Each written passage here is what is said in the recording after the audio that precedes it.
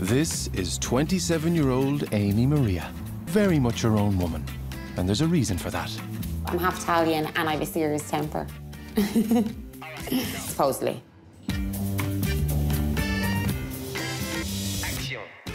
Love is picking people's spots for them.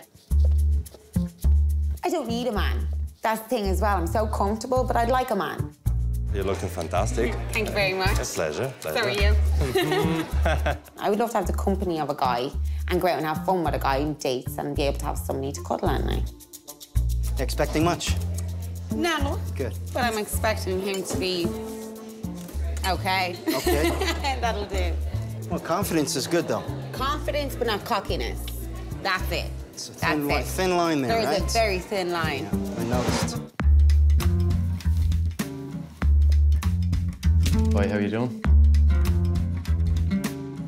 My name is Phil, I'm 32. I'm a personal trainer. Some of you guys might remember me from California. 5 years ago, Phil was a reality star and a notorious playboy. But he's changed now. He's no longer a reality star. A lot of women always seem to ask me, how many women have you slept with? That's, for some reason, a question that I get asked so many times by girls. And I find that a very personal question.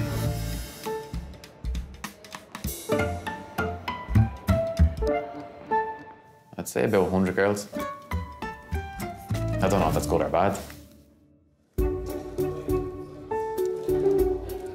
Hi. Hey, how are you? Good. Nervous. I don't want people to see me as just this guy who was on a TV show. I like to go out and people to know me from me as actually a genuinely nice bloke. I'd like a girl to see that, you know. I think I've matured a lot from 3 or 4 years ago. I am still a lad who goes out and does like to pull women until I meet the woman of my dreams, you know. Your name is? Your name, please? Phil. Top form? Top form. A game? Top form. Top form, top dog, eh? Top dog, top form, top dog. Even though I'm a little bit hungover, I had a few drinks last night, so I'm a little bit hungover. Yeah, don't tell her that. No. No. I'll say nothing about that, yeah? I like a girl to be a little bit shorter than me. Someone who's bubbly, kind of happy, maybe some blue eyes, and a nice bum as well. What lad doesn't like a nice bum? You know? Maybe a little bit of tongue as well, Sean. Just a little bit of tongue. Not too much. All right, señorita. Hi, how are you? Nice to meet you. How are you? What's your name? Phil. Phil. Your name? Amy. Amy, nice to meet you Amy. again. Second time. Where are you I from? recognize you. Do you? Yeah. I'm not gonna say nothing till you say it. Are you from California? No way. I am, yeah. I recognized him from being one of them guys. People want to get photos with, whatever.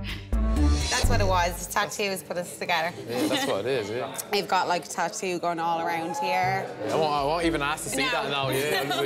That takes a few days.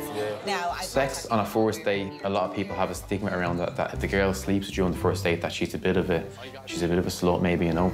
I beg to differ, you know. If it's meant to be and you find each other extremely attractive after a few drinks, there's nothing wrong with it. No. No sex on a first date. You gotta work for the cookie.